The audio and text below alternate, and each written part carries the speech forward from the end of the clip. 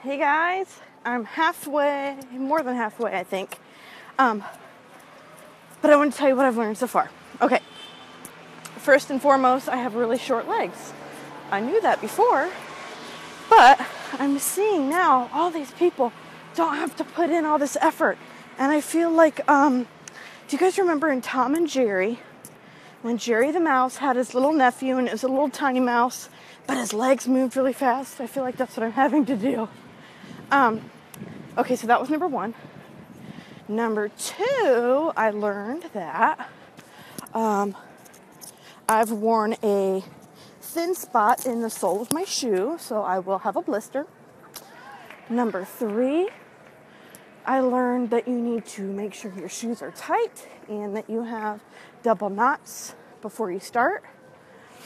There are so many people here that I've wanted to take pictures of to remember them because they have limitations, but they're not letting that stop them.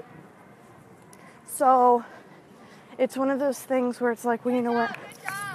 If they can do it, why can't somebody else, you know? Like, why are we...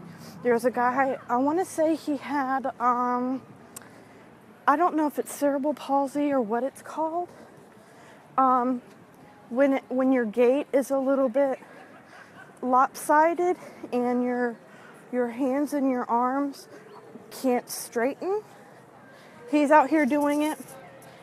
There's older people out here doing it. There's kids out here doing it. I mean, it's craziness.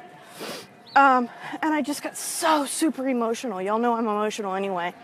But the volunteers here are amazing.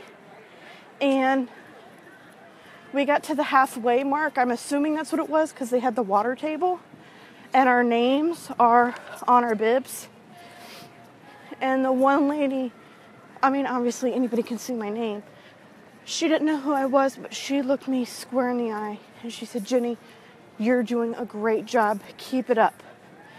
And the other lady said, "You guys are doing great. Even though you're walking, you guys are doing great. Keep it up." And I just started crying because here are these strangers telling me I'm doing a good job. I don't know anybody out here. Well, I did run into somebody, but I came out here on my own. The reason I signed up for this was because there's a show on A&E about, it's a reality show, about young adults with Down syndrome. And the one girl is trying to lose weight. And so she looked up a 5K in her area because the prize at the end of the 5K was a donut. And she wanted that treat. And I thought, you know what?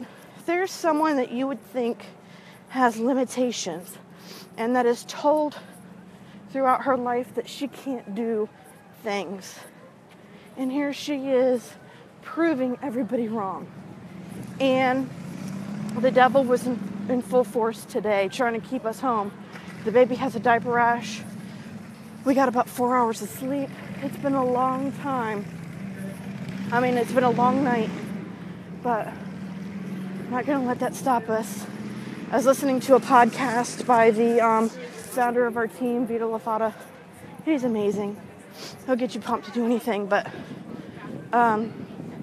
now I'm listening to Christmas music. My battery is draining so fast. So I love you guys. I just wanted to share with you what I'm learning. This is such a mental, like a race, not just physical. So I love you all. Thank you so much for supporting me over and over again.